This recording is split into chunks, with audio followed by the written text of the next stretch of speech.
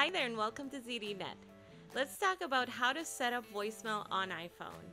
If you've just switched carriers or you got a new iPhone, you may be one of the many that's wondering why you're not getting your voicemail messages on it.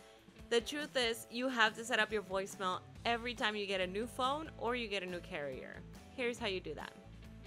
Alright, so the first thing we're going to do is go to the phone app on your iPhone. It'll be the green icon with a handset on it. And that's where you'll be able to access your voicemail settings. After that, we're going to select voicemail from the bottom right corner. You'll see the little voicemail icon on there. And if it's the first time you're doing this, you'll see a button that says set up now. So we'll tap on that to set up the voicemail.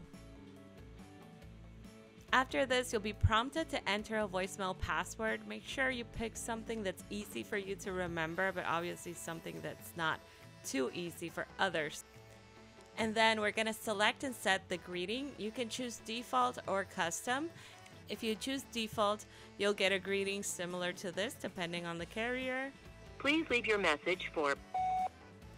And if you go for a custom greeting, then you can record your greeting, which is the message that other people will hear when they reach your voicemail. And you can play it back as many times as you want just to make sure that you're satisfied with it in the end. I'm not available right now. You can leave me a message. I'll call you back as soon as I can. Thank you. And that's it. That's how you set up your voicemail.